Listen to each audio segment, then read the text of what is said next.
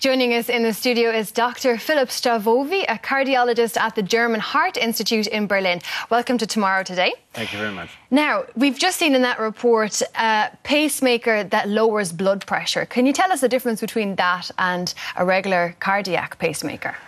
Well, both pacemakers give an electrical energy, but one goes to the receptor, and the other one, for the heart pacemaker, goes to your heart.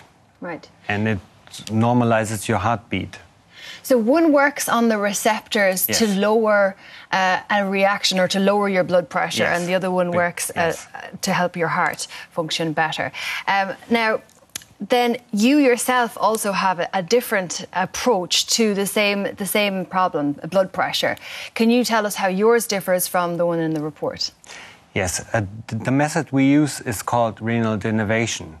There's nerves around the renal artery, and we kill these nerves and thereby lower the blood pressure. With the pacemaker, you increase the firing, a signal to the brain, which tells the brain that the blood pressure is high, and then the blood pressure goes lower.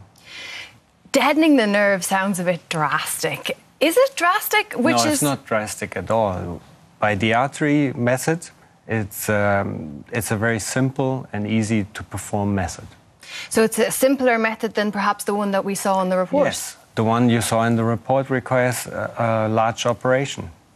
So would you consider the one that we saw in the report a promising therapy? It is promising, but it is promising only for patients who cannot be treated by other means. So essentially this is for people that medication doesn't work on, and then this is a last resort? Yes. Okay.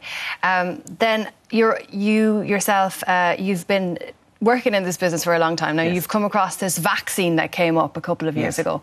Whatever became of that? Didn't work in the studies. Was interesting, was fascinating idea, but it didn't work out. And so that didn't work out.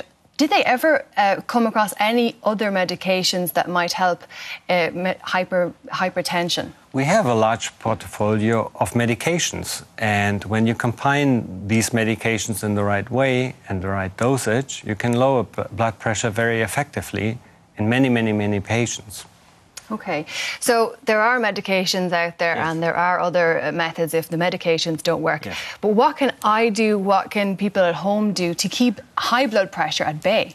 This is what we call the healthy lifestyle. So eat less salt, Mediterranean diet, exercise, no smoking, less alcohol, and lose weight.